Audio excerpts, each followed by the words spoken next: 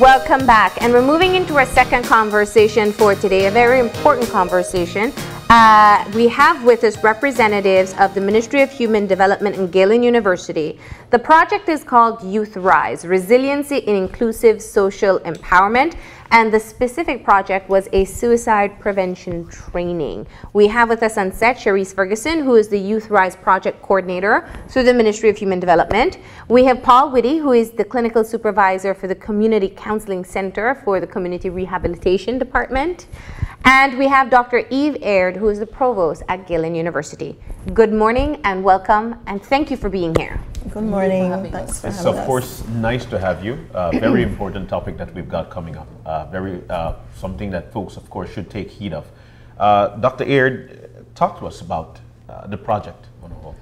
Well, as you know, we had in the San Ignacio, Western Cayo area where I live, we've had a lot of teen suicides over the past several years. My son, he was not a teenager, but in 2010, he took his life. I was a high school principal for 6 years, and I was acutely aware of some of the problems young people have in their lives. And last year, we had 3 young people who took their lives. After the 3rd suicide, I called friends of mine at the Citadel University, people that I know through the Quebec organization, and I said, we need to have a suicide prevention workshop. Would you assist us with this? And immediately they said, yes, we would. And Dr. Larry Daniel, the Dean of the School of Education at the Citadel, and I wrote a grant proposal to Quebec for a small grant to bring in Dr. Galen to Belize to do the workshop with Kendra Hoyt, who is the life coach and counselor at Galen University. I spoke about the project with Judith Alpucha. I just said, Ms. Alpucha, I'm going to be doing this. Is there anything that I should be looking out for? And she says, oh, this is very important. Human Development wants to work with you on it. And so it was just, I guess, synergy, divine providence that everything came together. And Kendra and Guy Legan at the Citadel got together along with Joe Hendricks and Paul, and they put together the workshop. And over the 2 days in San Ignacio and 2 days in Dangriga, we had 70 people who are all working on the front line with youth at high risk of self-harm and committing suicide. Alarmingly, I've recently learned that there's a suicide attempt every 5 days in Belize that is reported. Wow. That's tough. Now, it's interesting that you said there was a synergy automatically with the CEO of the Ministry of Human Development. I think perhaps part of the challenge in the country is, one, we don't feel so comfortable talking about mental health, and 2, there's a lot of mystery and misunderstanding and looming questions that happen after a successful suicide. And I think people don't always know how to approach the topic at all. In terms of when you decided to have the partnership with the Ministry of Human Development, how did you decide who you wanted to be able to train in this particular area? When I first conceived of the workshop at Galen University, and this is something that I've wanted to do for a long time. Yeah. But when I first conceived of the project, just because of the suicides that happened in Cayo, they were all high school students for the most part. I thought that we would work with high school counselors, and where schools don't have counselors, the teachers or the administrators who are charged with looking after the well-being of children. So I thought I would just work with high school counselors. But when the Ministry of Human Development came in and said, we are going to support this, and Joe came up and sat down talking with us about it, we realized that, yes, we will, and we did invite somebody from every high school in Cayo and Dangriga and the Dangriga area. And we did get people from Toledo and San Pedro coming in. It was that important to them. But we realized that there were a lot more people who were on the front lines, and some of the suicide people who are at risk are not necessarily all high school students. And so we just expanded it. There were police officers, special, what do you call it? Special and community social workers. There were people who are members of churches and work with youth groups and do counseling in their churches. So there was a natural interest. A natural interest, yes. Cherese, let's talk about the human development side and specifically Youth Rise, the project that you are coordinating. Right. Like you mentioned, the Youth Rise stands for Resilience and Inclusive Social Empowerment Project. And it is a scale up from the YCT project, which I've come here before when we had the launch of the groundbreaking of the LIRC, Lake Independence Resource Center. So this is a scale up to the YCT project, particularly focusing on communities in Dangriga and Cayo, but particularly San Ignacio and Santa Elena. So from consultations and research showing that those two districts were the second and third highest with situations with youth at risk, increase in persons, becoming in conflict with the law and so forth.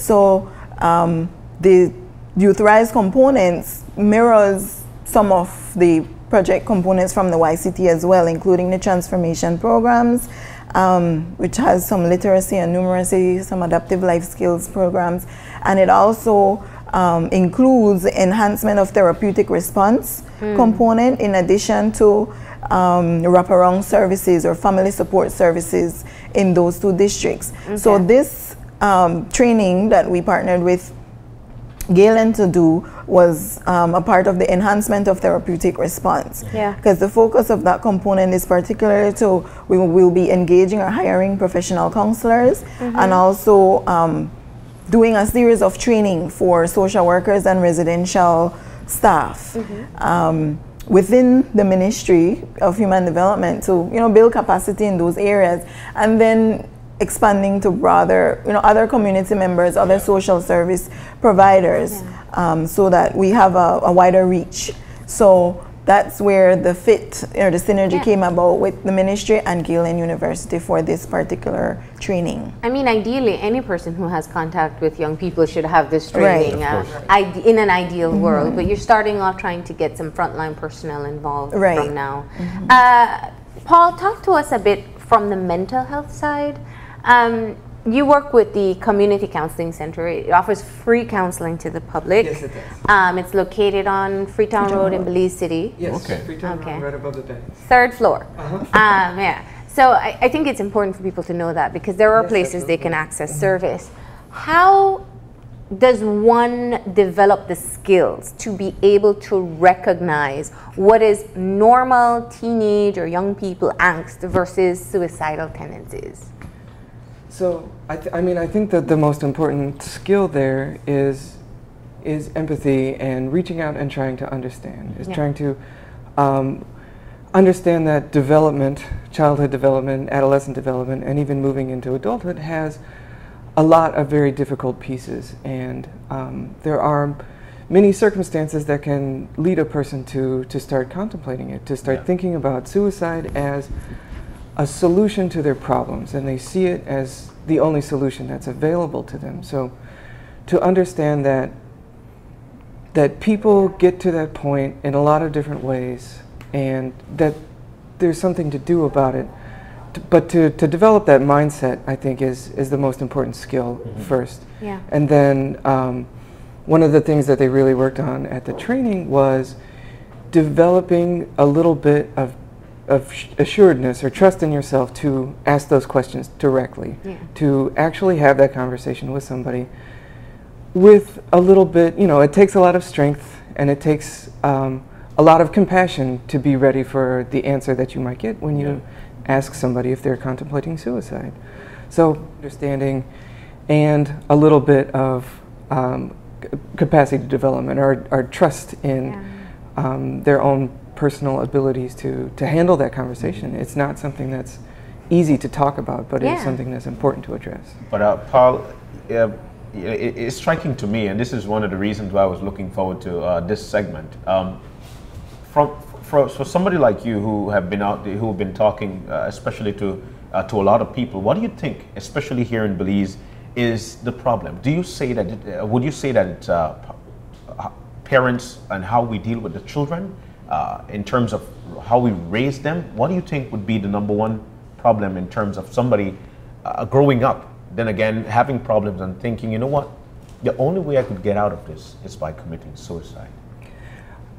There are so many different situations. There are so many different cultures and places in Belize where we see this happening. It would be very difficult to say, to kind of put your finger on one problem.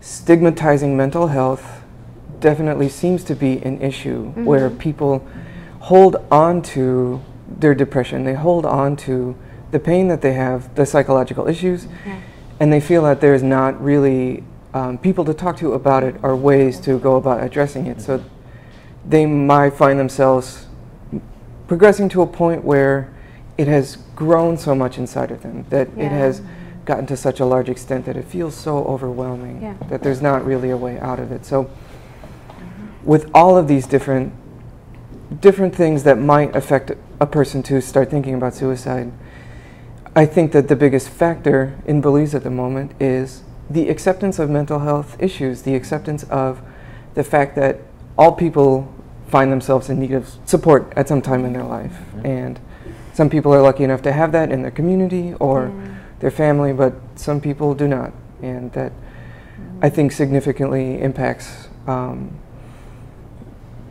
the degree to which they think about suicide attempts.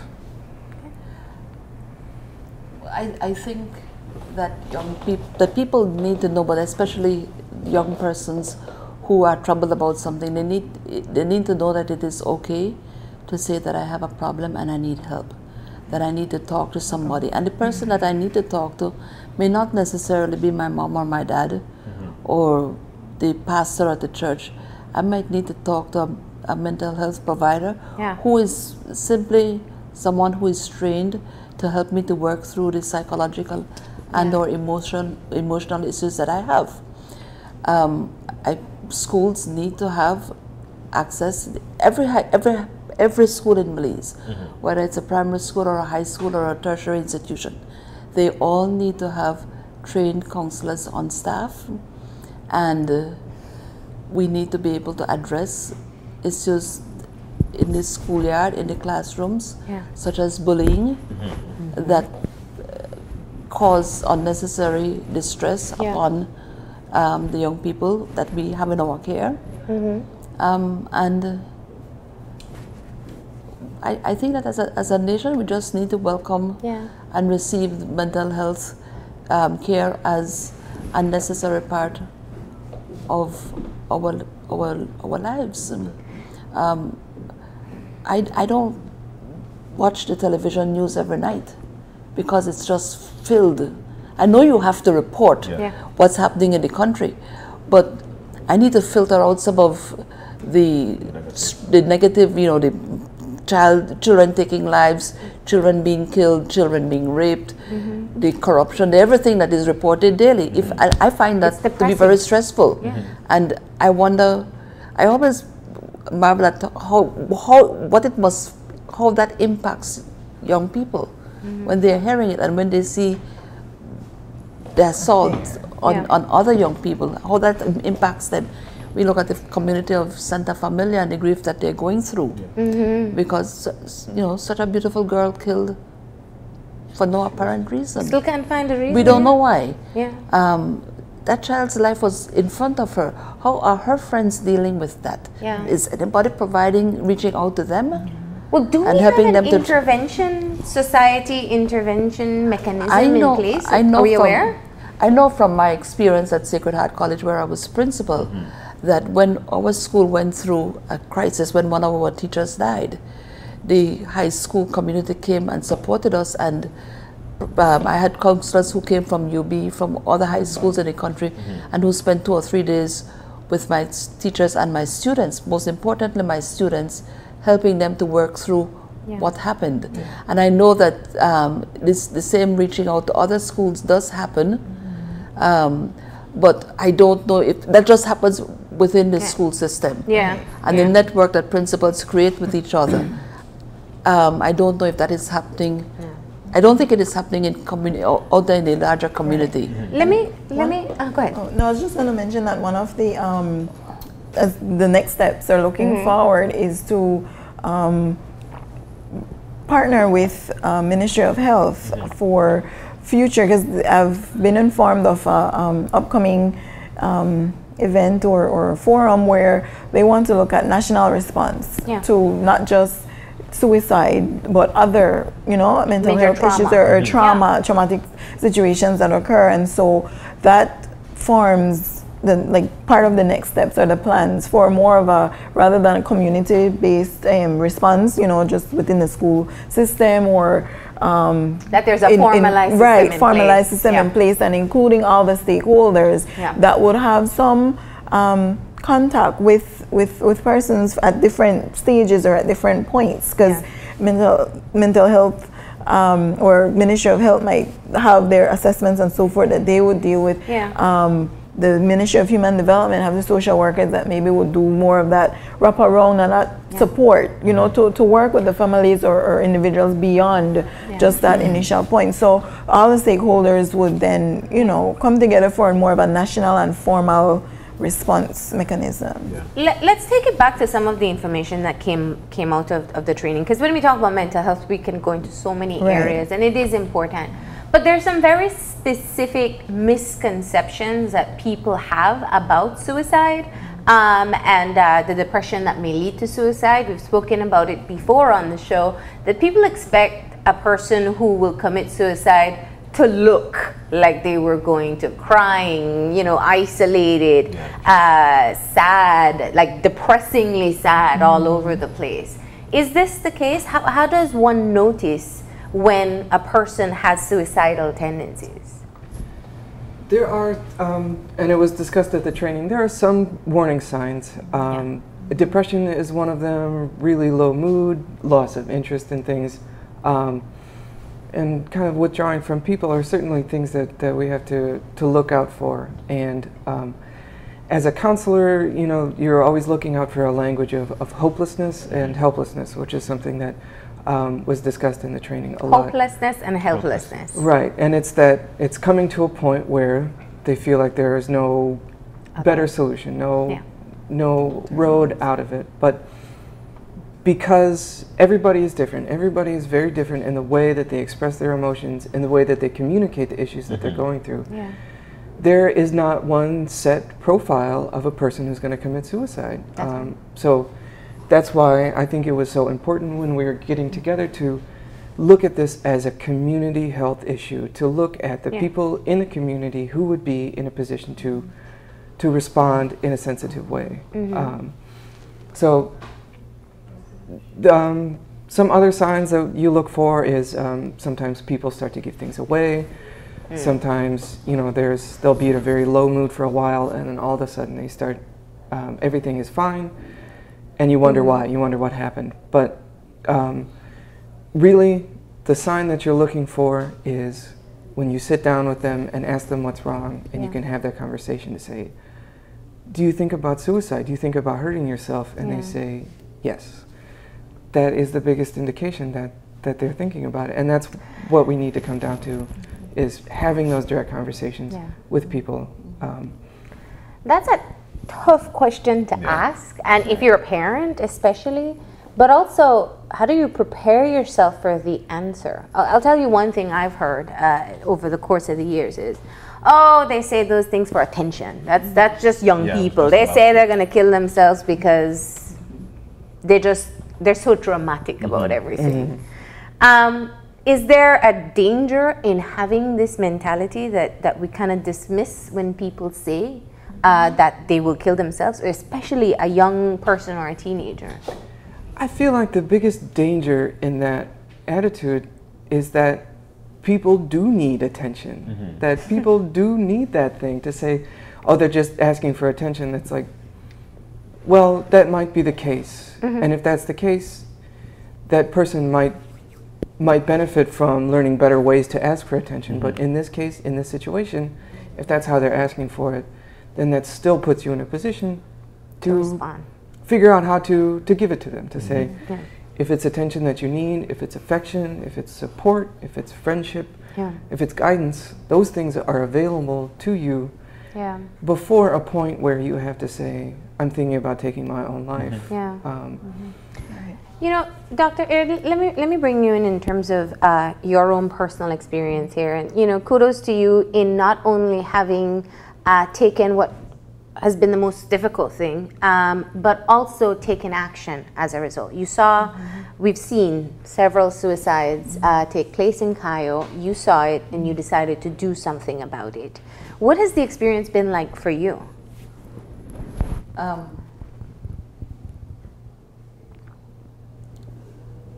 I've felt that God doesn't bring you to a place if He's not going to bring you through that tough place that He takes you to. Yeah. I think that I was able to see some of the troubles that young people go through. I guess I had a heightened awareness, and when I was principal of the high school, I was able to ensure that there was a staff and who would support our people, our children when they needed it. So I guess I felt empowered to be able to do, and I'm glad that I was in a position that I could do something.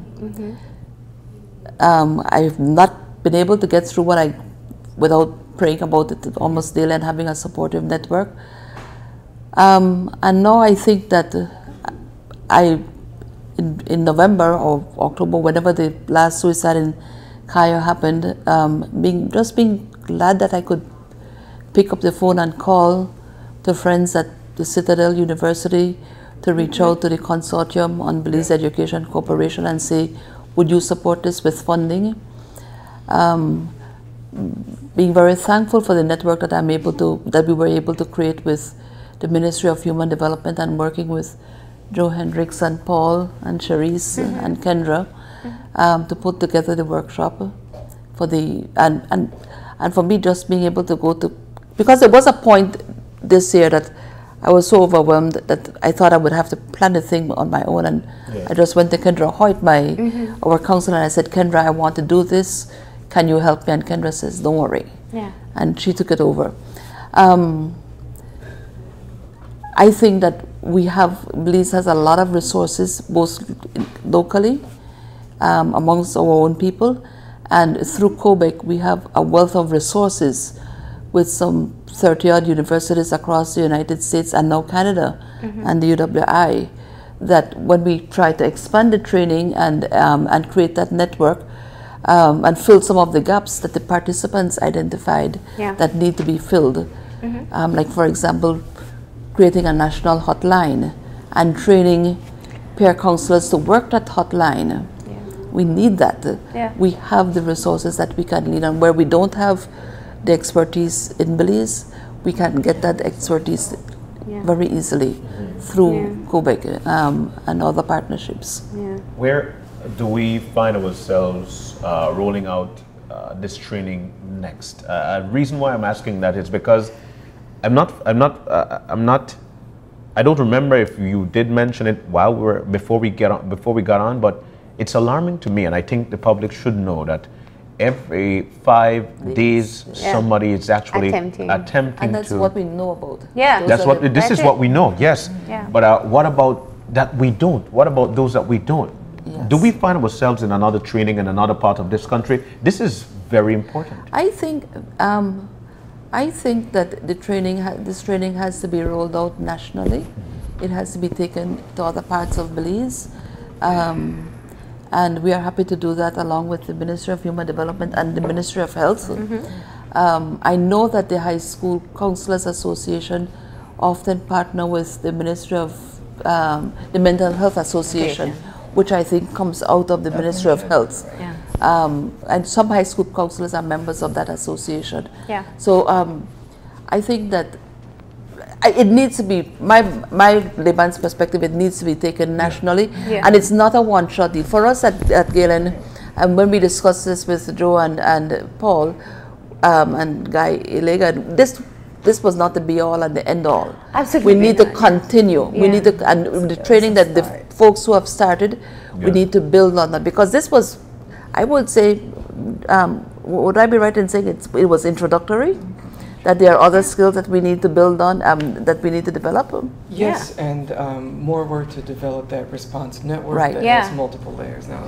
The first response, but the good follow through, so you don't find yourself in the same position over and over again. And we need to have the conversation. It's a hard conversation to have. I think reality, within your own homes, within your school, within your classroom, and in the wider public, as we're doing here. I want to ask, obviously we're part of the training. There's a lot that we know, there's a lot that we think we know, and there's a lot we never really put into our mind before.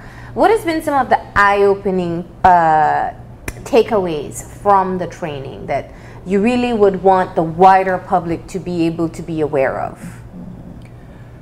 One of the things that really struck me was how personal this issue was for so many people. It was not just one or two in the training, but so many people had a personal experience with it and had encountered kind of the really painful after effects, the really painful response, and just the amount of personal loss that really does occur in so many people when a suicide does happen in a community. So the real face of it was the eye-opening piece for me. And then, you know, that means that we found ourselves doing a training that was immediately relevant to so many people right there, that it was not some hypothetical thing or like training for some issue that might occur sometime in the future, but right when we started talking about it, people were able to say, oh, this is what I saw, or I was in this experience a couple of months ago and I didn't know what to do. So seeing that it does happen, that people are having to respond to this issue whether or not they have training, was kind of one of the things that struck me most. I would also say that just looking at who all exist, the skills or the personnel that, you know, within our different communities, like you said, it was broad, a bit of social workers, school counselors, community members, persons from churches who work, you know, within their communities. So that interest, like you said, because wanting to know how to address, and if we know of all these persons who are working within their communities, then that even helps to as we move forward, to create a network. It's not like you know, would try to wonder, well, who can we invite or who can we include? Persons came out, you know, so it's like 70 more people that they, whether it's Human Development, Ministry of Health, Galen, you know, can partner with or work with to build that network. It exists. So there is an opportunity there for us to really plan and move forward for more of that national system of responding to. I didn't actually sit in the training myself, but on the second day, the first day of the training in San Ignacio, I was at a workshop in Corozal, but on the second day I came back to speak with the participants and welcome them. And one of the things that struck me is one participant saying, you know, Dr. Aird, from where I work, and she works at a hostel for young women. She says, last week was one of the worst weeks of my life. There were so many things that the girls brought to me, and I just didn't know what to do and how to help them. I felt helpless. But after just being in the training for one day, she felt that she was getting some answers and some pointers in a direction that she could take, and beginning to develop a skill set. When I looked at the report that Galen produced, a number of the participants said just the role playing that they did, the role playing was so intense and so real that they had to, that helped them, that gave them a real feel for the work for the approaches that they need to take in dealing with some of this. But I think for me the big takeaway is, as Cherese said, it's the interest and the recognition that there's a problem, and we have 70 people who cared enough to take 2 days out of their lives.